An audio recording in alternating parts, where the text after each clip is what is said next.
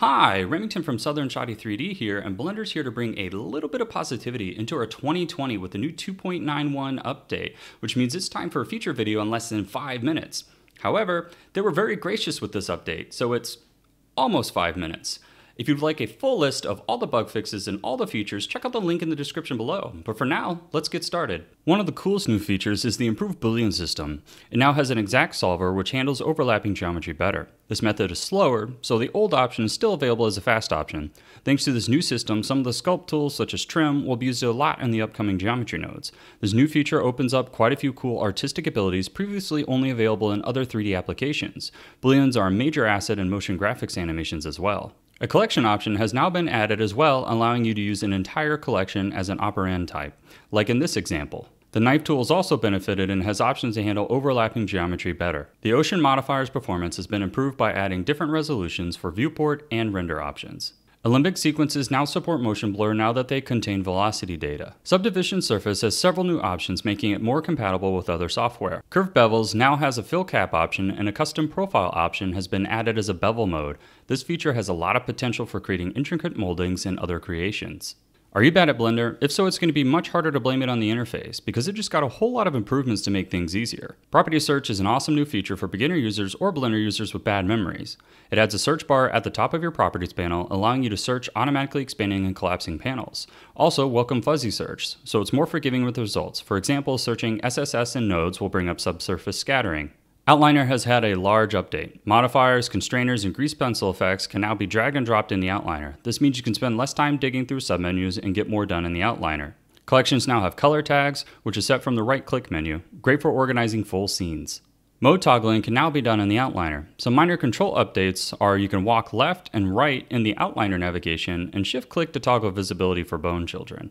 Make sure you're sitting, because Blender is not responsible if you fall over from shock and hurt yourself when you hear about this next feature. 3 new volume modifiers have been added, including the Amazing Mesh to Volume modifier, which will convert your mesh into volumes. The Volume Displace modifier displaces a volume using a procedural texture. The Volume to Mesh modifier allows you to generate a mesh from a volume object. For example, make a ManaFlow sim into a mesh for stylized fluids. Thanks to your contributions to the Blender Dev Fund, all the coders on the sculpting team were able to buy a third arm so that they could code faster.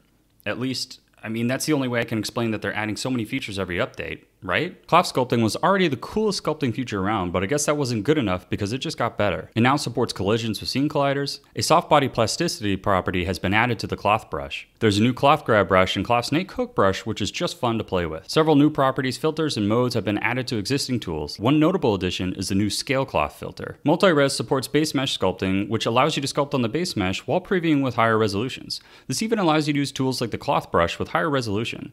An eraser has been added to erase multi-res displacement.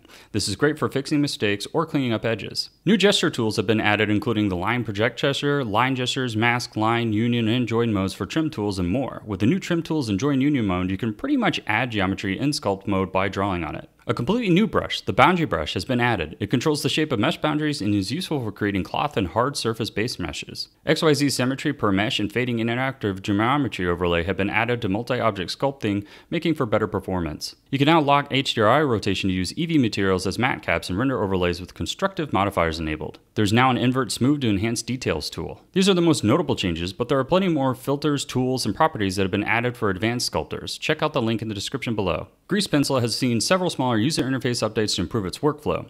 The Convert to Mesh Strokes tool has been improved and creates layers and materials with the original object name. There's a new holdout material to allow open holes and filled areas. This is useful for layering objects and compositing style tricks in the viewport. A new Trace Images operator uses the PoTrace library has been added, which is awesome for converting sketches or logos to Grease Pencil. Currently, it supports black and white only. Several new operators have been added, including a cleanup frames operator, which it helps with meshes that are static for several frames. Import and export options don't usually trend on social media, but they really improve Blender's studio workflow, making it more powerful for large teams. Alembic has seen vast improvements, including exporting invisible objects, writing duplicate objects as instances, exporting custom properties, vertex interpolation, and animated vertex colors. Classic Blender users can rejoice. Old large files will now load faster. Library overrides, library linking, and the handling of shading and add-on importers have all been improved. improved. Collisions just got easier and faster with compound shapes. You can now combine multiple primitive shapes into a concave shape. Some useful new features have been added to the graph editor for animators. You can now insert all keyframe types without changing the shape. Curves are snappier, allowing for quicker easing with less keyframes.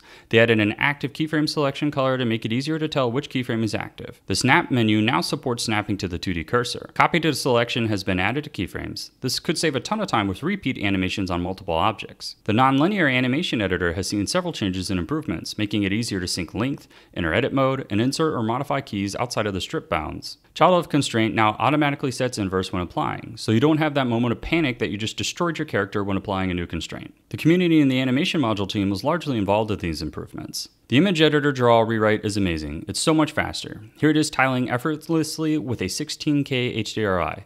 The old image editor couldn't handle these kind of loads. The UV image editor has also improved alpha blending, support for emissive colors, and a notably improved performance with viewing final render results. This is great news if you do your compositing in Blender. The sequencer has seen some improvements, reducing video decoding by about 30%. Motion tracking compatibility has been improved, and if you were somehow able to get one, NVIDIA RTX 3000 series graphic cards now support without runtime compilation. As usual, there are just hundreds of minor bug fixes, features, and other small improvements. If you'd like to see that full list, check out the link in the description below. If you haven't already, go check out the Blender Conference 20 online now. Blender is a special software built up by the community and an amazing team of developers. This year's conference showed how Blender affects people's lives, sometimes in a very personal way. It's clear how much the community and team care about their product and users. It's worth checking out. If you like what you see, go support Blender and join the development fund.